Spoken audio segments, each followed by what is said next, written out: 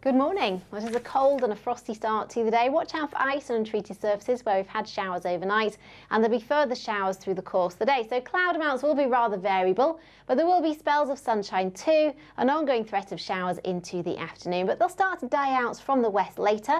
Temperatures around 8 to maybe 10 degrees. So most of the showers will fade away this evening, and overnight it's looking mostly dry and clear. That means we could see some mist patches, but it also means a widespread frost. We will see temperatures tonight dipping down just below freezing. So for tomorrow, it's a cold, frosty but fine sunny start to the day. Cloud will increase from the south, and as we head through the afternoon we will eventually see a band of rain, possibly hill snow spreading northwards to end the day. Temperatures around 7 or 8 degrees, that's 46 Fahrenheit.